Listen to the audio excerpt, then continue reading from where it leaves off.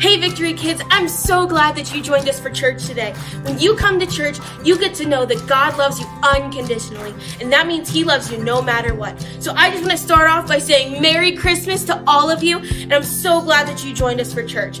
So this week we're talking about the Christmas story, and we're talking about the greatest gift that ever walked on this earth. And so I want to tell you about my favorite gift that I have ever gotten for Christmas. So one year, I was taking piano lessons and I was learning how to play piano. And I was so excited because I got to learn all these songs about how to play piano. And I learned all the notes, I learned how to play songs, and I was so excited because I was finally learning how to play piano. Well, for Christmas, I had asked for a piano because I wanted to continue after my lessons were done. And I wanted to keep learning and growing on playing piano. So I put it on my list and I was so excited, and I asked, and I was so excited because I wanted this piano so much. And on Christmas morning, I opened my presents and I got my piano. And I was so excited. I was over the moon excited because I got to continue to play piano and do what I love. So I played that piano for weeks and weeks and weeks, and I did not stop playing piano. I learned all new songs, I learned all the new notes, I learned how to play the chords. I was so excited because I was learning how to play piano. Well, I was in school at this time, and we were on Christmas break, so I played all throughout Christmas break. Well, when we started back to school, I got really busy. I got busy with school and homework and sports, and I just was too busy. And I didn't get time to play my piano as much as I wanted to. So as time went on, I stopped learning how to play piano, and I lost my skills of how to play. And so I couldn't play the piano anymore. And so now my piano is just in my room collecting dust because I don't know how to play anymore. And so when I was getting that piano, I was so excited because I thought it was the best gift that anybody could have ever given me. And I was so excited because I love this piano. Well, one day, thousands of years ago, there was the greatest gift of all. It was a baby, and his name was Jesus. So there was this couple, they were named Mary and Joseph, and they were getting married. And right before they got married, there was an angel that appeared to Mary. And the angel said, "Greetings, O favored one. The Lord is with you." And now Mary was really scared. She was scared, but she was also at peace because she knew that this angel was from God.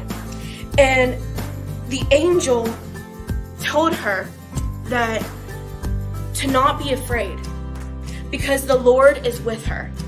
And he told her that she was going to have a baby, and they were to name that baby Jesus, and that he was going to be the Son of the Most High. So when Mary went to tell Joseph, she was like, "Joseph, Joseph, Joseph, guess what, guess what, guess what? There was an angel that came to me, and I'm gonna have a baby, and we're supposed to name him Jesus." And Joseph was like, "What? Nuh-uh, you're not having a baby." And she said, "Yes, I'm having a baby." And so Joseph didn't believe her. So Joseph went home that night and fell asleep. And when Joseph went to sleep, he had a dream, and in this dream, an angel appeared to him. And the angel said to Joseph, "Go find Mary because she is not lying to you." He said that she's gonna have a son, and you're gonna name him Jesus. And you're gonna call him Emmanuel, which means God with us. And Joseph went, and they went, and time went on. And when it finally came time to have the baby, they had to go to the town called Bethlehem. And when they arrived at Bethlehem, they went to the inn to go have the baby. And when they went into the inn, they had no rooms for them. There was no rooms ready for them. So the innkeeper told them that they could go to the stable. The stable was where they kept all the animals, and where everybody that was staying in the inn, they kept all of their animals in the stable because they were sleeping and they couldn't watch the animals. So they left all the animals in the stable. And they said they had a manger. And a manger was a place where the animals had their food. And so they went and had the baby, in a manger in the stables. Now during this time, a star appeared in the sky. And this star was called the North Star. So there were 3 wise men, and they were kings. And they saw the star, and they knew that they had to follow the star to go find the King of Kings and worship him and give him gifts. And so they took the journey and followed the star to find the gifts and bring the gifts to worship the king. When they arrived at the stable, they found this baby, and they fell to their knees in worship towards Jesus. And they gave their gifts of gold, frankincense, and myrrh to Mary and Joseph. And those were big gifts back in the day. Those were like the highest of highs of gifts. They worshiped Jesus. And so during this time, there were the shepherds in the fields watching the sheep. And there was an angel that came with a bright light. And the angel came to the shepherds and said, "You must go to Bethlehem and worship the King of Kings and the Lord of Lords. He has come to save us all." And the shepherds were like, "But we're just poor men. We just watched the sheep." And the angel told them they must go and worship the king. So off they went to the town called Bethlehem, and they went and worshiped the king.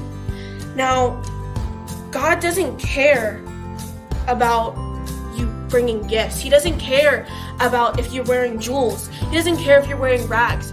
All he wants is our worship to him. And God showed us this by having Jesus born in a stable. Now, it tells us in 2 Corinthians 9:7-8, it says, "Each one of you should give what you have decided in your heart to give. You should not give if it makes you unhappy or if you feel forced to give. God loves those who are happy to give, and God can give more blessings than you need, and you will always have plenty of everything. You will have enough to give to every good work." So it doesn't matter what you give. It doesn't matter how you give it. It matters with the heart that you give with. You could give someone a hug, and if you have a cheerful heart, they would love that.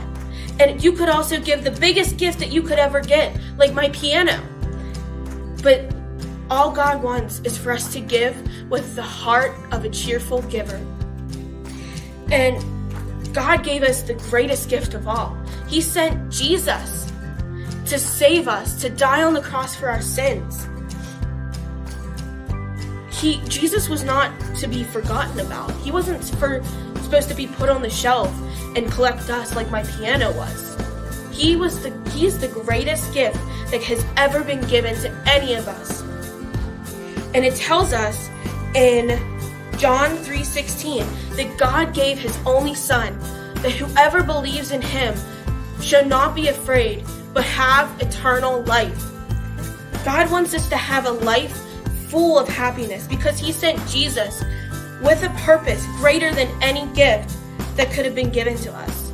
So if that's you and you want that gift and you want to be saved, I want everybody to bow their heads and close their eyes, no matter where you are sitting, no matter if you're standing, you're in your living room, no matter where you are, close your eyes. And if you say, "That's me, I want Jesus in my heart as my Lord and Savior," I want you to raise your hand right now. Doesn't matter if you're by yourself, if you're in your room with anybody, raise your hand so that God can see that you want him.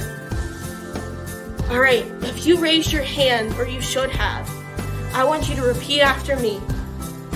Say, "Dear Heavenly Father, thank you for coming into my life. Thank you for coming to this earth to die on a cross for my sins. I ask you to come into my heart, Jesus, and into my life. I believe right now that I am saved. Thank you for coming into my heart so that I can be saved. I am now a child of God. In Jesus' name, amen." And we want to celebrate you and give you the best gift of all, and that is Jesus. And we can't give that, but Jesus has come into your heart, and we're so excited. We want to celebrate with you.